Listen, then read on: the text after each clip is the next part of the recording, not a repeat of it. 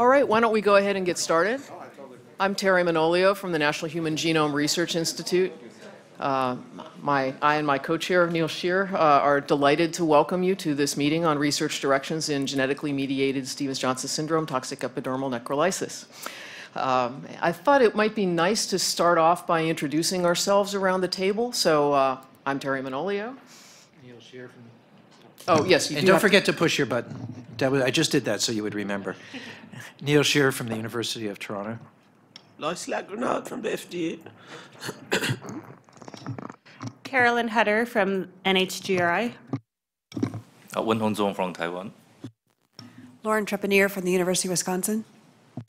Sun Yihong from Taiwan. I'm Rika Yuli Wulandari from Universitas Yarsi, Jakarta, Indonesia. I'm Jay Hofnagel from NIDDK. Steve Leader from Children's Mercy Hospital in Kansas City. Mike Pakanowski from FDA. David Veenstra, University of Washington in Seattle. Vasantan Tharatit from Ramatipidi Hospital, Mahidol University, Bangkok, Thailand. Munir Mohammed from University of Liverpool, UK. Mike Lee from Riken, Japan, and Academia Sinica in Taiwan. Cynthia Sung from the Singapore Health Sciences Authority and also Duke NUS. Maya Mockenhaupt from Freiburg University, Germany. Josh Denny, Vanderbilt University. Elizabeth Phillips, Vanderbilt University. Vimon Suwankesawong from Thai FDA. Simone Pinheiro, FDA. Bob Davis, University of Tennessee. Surakamit Mahasari Mongkon, Department of Medical Science, Ministry of Public Health, Thailand. Hi, I'm Steve Katz, Director of the National Institute of Arthritis and Musculoskeletal and Skin Diseases. I'm Eric Green, Director of the National Human Genome Research Institute. I also want to add my own welcome to all of you, and especially those who traveled far to get here. It's great to have you. I also want to point out our institute's video crew is back there videotaping this. We're broadcasting live, and we're also going to be video archiving this, and which we're delighted to do because we think it's important to have people who can't get to Bethesda be able to either watch it live or watch it after the fact. It is going to be important, though, to make sure that people are using microphones at all times, because without the microphone, the video is just not going to pick it up, which makes me wonder how we're going to go around the rest of the room. But maybe for the introductions, we won't have everybody jump to a microphone. But when we get into question and answer sessions, everybody needs to use a mic. Thanks. Oh, that's a great point, Eric. And unfortunately, I think we'll skip introductions from the side just because it would be a little too hard to pass a microphone. But welcome, everyone, and we are delighted to have you here. One of the really neat things about being at NIH is that we can basically, propose a topic for a meeting, invite people from far-flung regions of the globe, and really have the world's experts convene here, even on miserable weather days, to be able to give us advice on research directions. So we very much appreciate all of you coming. I would note that, this meeting is really a collaboration among multiple institutes and the Food and Drug Administration. These are the various institutes that are providing funding, and then, of course, our institute, the Human Genome Research Institute. I'm sort of charged with addressing a couple of important questions, kind of how did we get here, why this topic at this time, and also what are the goals of today. And then we are asking you specific questions. Where do we go from here? And that's really the purpose of this meeting, is to get the brightest people that we could find around a table to address that. And a little bit of how do we get there. We worry a little bit more about the how after we define the what, but at any rate. And then you may have some questions for us, so we'll get into a little bit of the housekeeping things like where are the bathrooms and that sort of thing. So we'll get to that. How did we get here? One of the, as I said, one of the nice things about being at NIH is you can call people to address lots of very interesting questions. And we have a series of meetings in genomic medicine, or using a person's individual genetic results in their clinical care.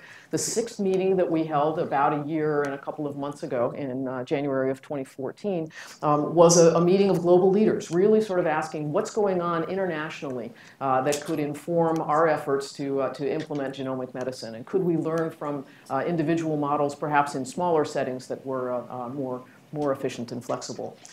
So this, like all of our genomic medicine meetings, is videocast and archived, thanks to Alvaro and his colleagues. And so it's on our website. If you can't remember this particular number, which I could see would be a problem, if you just Google NHGRI genomic medicine, it should come up. And this is the group that met in collaboration with the Institute of Medicine of the National Academy of Sciences. We were fortunate in having representatives from 25 countries, including a number of countries that we don't as often have represented in our meetings. And we were just delighted to get this part of the world coming to talk with us. One of the models that was discussed was Stevens-Johnson, and particularly our colleague Wasson described the high prevalence of the risk alleles, this particular risk allele, in these parts of Southeast Asia. And an innovative approach that they've used, using just a simple card like a credit card, and I hope he'll describe this better than I'm doing here, that basically has a person's genomic results related to the risk of Stevens-Johnson on them. And you can see here that I guess I need this pointer. So, the patient's name, the outcome of the assay, the date, the interpretation, and this particular person is at high risk. And then on the back of the card, further information that this person has this risk allele, and if you need more information, here's who you can contact. This was something that seemed so simple and so really, truly effective that it really caught the attention of the various groups in the meeting. And the idea was then, is this something that one could generalize or at least try to spread beyond Thailand and potentially in broader parts of Southeast Asia, which I understand has been going on in other parts in other ways, and potentially even more broadly around the world. When we came back from that meeting, we then sort of looked at what NIH is doing in this area, and it turns out that we have almost zero portfolio in this condition, so maybe two or three grants at the most that we're funding, and that's out of the thousands and thousands that NIH funds. So we agreed among a group of institutes, since this does touch on multiple institutes' mandates, to pull together this meeting, to review the current state of knowledge in surveillance, pathogenesis, and treatment, look at the role of genomics and pharmacogenomics in etiology, treatment, and eradication, and then identify gaps, unmet needs, and priorities. And that's the work part of your day today, is really getting you to address that. Many thanks to the planning group shown here. We very much appreciate your efforts, and I think you'll see how effective they have been. Just a quick review of the agenda. This morning you'll hear about the state of the science in three sort of keynote talks, and then first part of international experience. This includes a working lunch, and I'll say a little bit more about the lunch in a minute. In the afternoon, we go on to talk about case finding, and then we have working groups, and the working groups have already done some work in advance, and we very much appreciate that. On the next day, then, we have a second part of international experience, some special topics, areas related to SJSTEN, but not specifically that. Again, we make you work during lunch, our apologies, and then report of the working groups and wrap up. And then we'll have a shuttle to take you back to either to the hotel or to nearby airports. As Eric mentioned, we have a video live stream. It's being broadcast live, so you might get caught on camera, so you just might want to be aware of that. And there's a link available if you wanted to log on and see what's being shown. And this is very important. Please use the microphones, and one of the reasons for going around the table was to give everybody practice at turning it on, and also very importantly, turning it off. So, so if I could ask Robert, thank you. Robert, if you could just turn your microphone off. Bob? Yes. Yeah, thanks. That's great.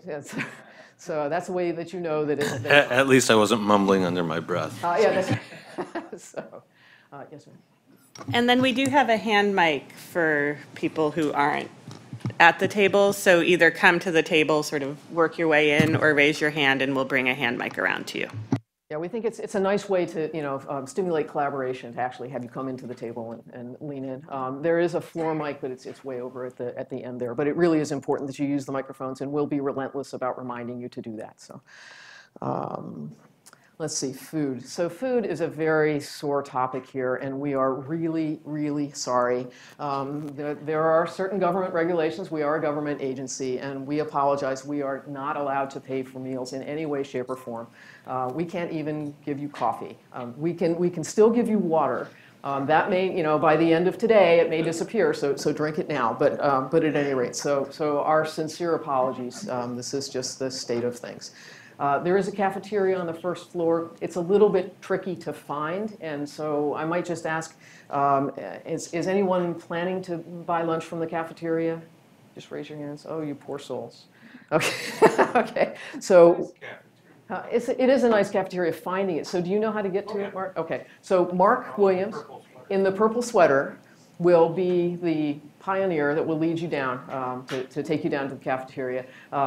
It's a little tricky to get out of and then back up here, so, and we have a relatively short break for lunch. So we would encourage you to kind of grab what you can, come back up here, and we'll be able to sit at the tables here and eat. So it is a working lunch. Those of you who ordered lunch online, which was no small feat. The first time I went onto that website, it was really quite a challenge to navigate. But at any rate, it'll be delivered up here, and we'll eat here. And unfortunately, the speaker during lunch will have to listen to our munching. And then we very much hope you can join us for the conference dinner tonight at Bistro Provence. Again, we apologize. We can't buy you dinner, so it's sort of a cash only. But please sign up at the registration table by the end of the first break if you're planning to come to the dinner. And there's a map in your packet for how to get there. So we have a registration desk out front. You probably met Jennifer and Josh from Capital Consulting. They will help with logistics questions, any problems logging into the guest network, and taxi arrangements if you need them tomorrow. There's a shuttle to the hotel. I believe it's actually the B3 level. Is that correct? Yeah, so our apologies. This building is built on a hill, and so every door is like on a different floor, which gets increasingly confusing. But it's actually the B3 level if you go down to those elevators, and that will be leaving at 6. We finish at 5:45, and then we'll pick you up again at 7:15 tomorrow. And just sincere thanks to the planning committee, who did really a fabulous job. Particularly, I have to call out my colleagues Carolyn Hutter and Deborah Colantoni, who did just the lion's share of the work here. It's really a fabulous job. And then we have a working group that helped us to identify the need for this conference, and some of the people to bring in, and other institutes that are collaborating with us on this. So with that, it's my great pleasure to introduce the co-chair, Neil Scheer from the University of Toronto, and he'll be giving the first keynote. Would you like the... Yeah, just sit over okay.